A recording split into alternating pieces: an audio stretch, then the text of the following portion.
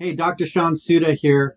A lot of patients come to me and they ask, what is the difference between robotic surgery and traditional surgery or laparoscopic surgery? So traditional surgery is typically open surgery. Let's say we do a hernia repair on you. You're going to get a big up and down incision and you're going to have a big up and down scar on your abdomen. Laparoscopic surgery kind of came into the fold in the mid 1980s, 1990s, really got popular in the early 2000s. And those are surgeries with small incisions. So anywhere from 1, 2, 3, 4, 5, 1 centimeter or so incisions. Pain is less, return to work is better. But it requires skill that many surgeons these days do have, depending on the complexity of the operation.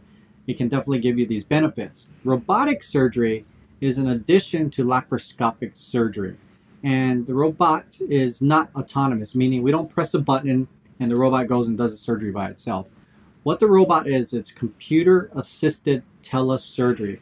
What that means is I, as the surgeon, sit at a console, like a video game.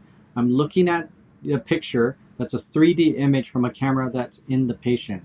And I put my hands into these controls, and whatever my hands do, the robotic hands do. And the advantage of this is, unlike laparoscopy, the robotic instruments have full articulation, they're miniaturized, so I can do things on a much more intricate skill level than you can with laparoscopy, which is basically like trying to operate with very long chopsticks or prongs, which again is a perfectly safe, good operation to do in the right hands.